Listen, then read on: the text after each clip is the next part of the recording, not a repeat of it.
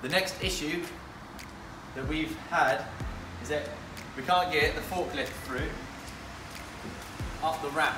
So we've installed the ramp, but it just keeps slipping up the ramp. What we're going to do is use a G Pro Bond and see if this works. So this product the MOD are using for to replace nails on their boat and things like that. So it should be durable enough to take the weight of this forklift. So we're going to apply it now.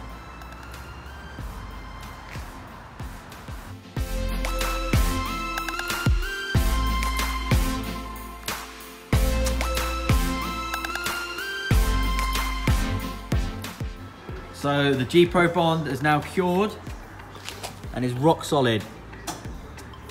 Hopefully the forklift will be able to get up the ramp.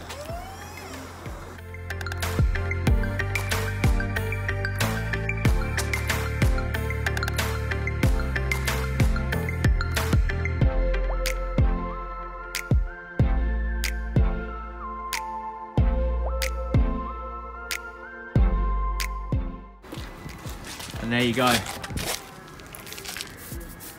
Not affected, not ripped off. That's G Pro Bond.